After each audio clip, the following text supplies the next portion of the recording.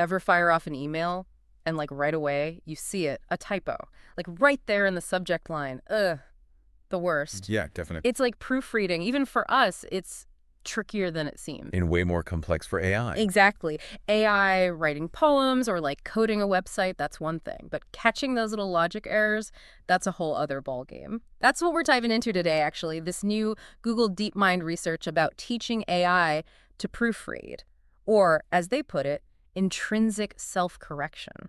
It's like giving AI that ability to not just give answers, but like analyze and refine, its own thinking. Okay, unpack that a bit. We're not talking like spell check here, right? This isn't about commas or anything. Right. This is AI knowing when its logic has gone off the rails, like missing a step in a math problem or code that just won't run. Yeah, exactly. And one thing that makes it so hard is that just telling an AI to be more careful doesn't really work. Right, like be more careful on a school assignment, not super helpful. So what did researchers try then? Well, one approach was training them on huge data sets of corrected answers. Figured they'd pick up the patterns of, how to correct errors. Makes sense. But the paper points out this led to some, interesting and not so helpful outcomes. This is where it gets really interesting. Tell me this did not go as planned. Not quite. Instead of self-correction, the AI got stuck in these, traps. Mode collapse is one. Imagine the AI is in a rut, always making the same correction, even if it doesn't apply.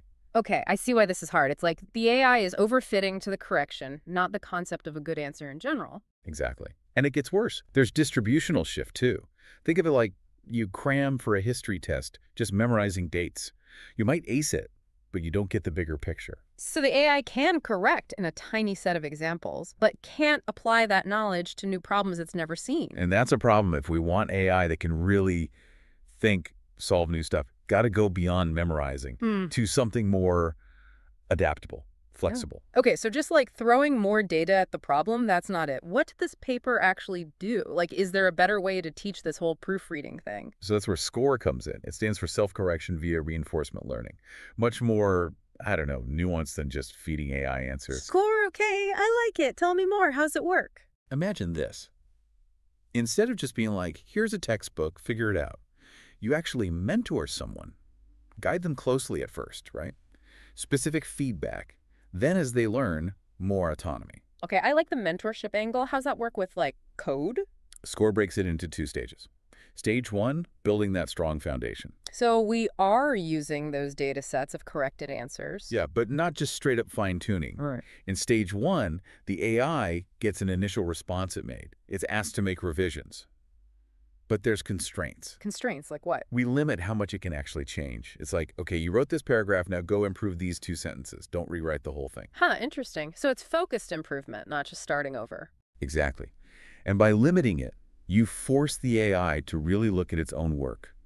Find the most important spots to improve, like developing those fine-tuned editing skills, like a human would. That's really cool. It's like training those self-correction muscles or something. Yeah. What about stage 2 then? This is where it really gets going, right? Absolutely. Stage 2 is the reinforcement learning part. Now the AI can revise more freely. No more tight constraints.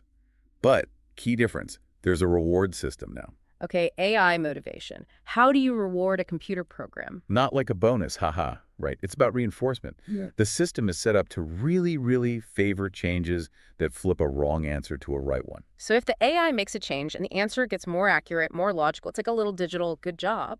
Exactly. Over time, it learns to associate those good signals with, hey, I self-corrected well there.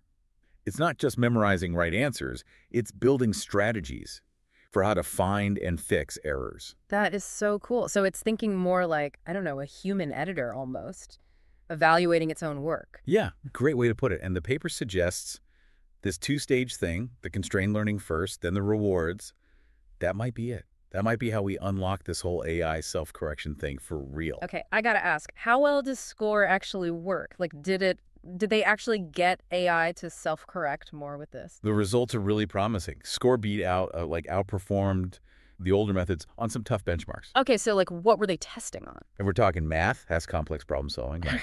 And HumanEval, which is all about coding skills. Not easy stuff. So it's not just like tiny improvements, it's making the AI way better at these things. Exactly.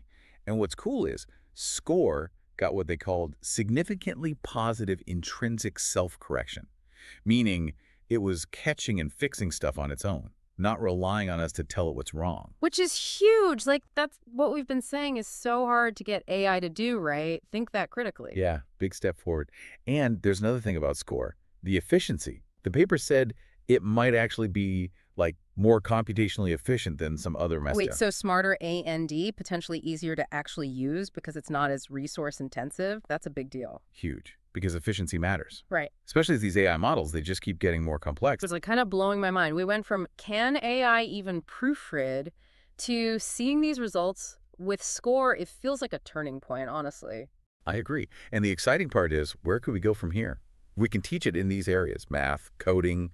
What about everything else? It's like we're moving from AI that just gives answers to AI that's like learning how to learn over time. Super exciting. So as we wrap up, I always like to give our listeners something to chew on. The SCORE research, they only did a couple rounds of self-correction with the AI. What if? What if we could do way more? Now that's interesting. Imagine 10, 20, 100 rounds of revision, constantly iterating, like improving its own work. Could we unlock some crazy new level of, I don't know, problem solving, creativity even, scientific discoveries maybe, something to think about as we all keep, exploring what AI can do. Thanks for taking this deep dive with us.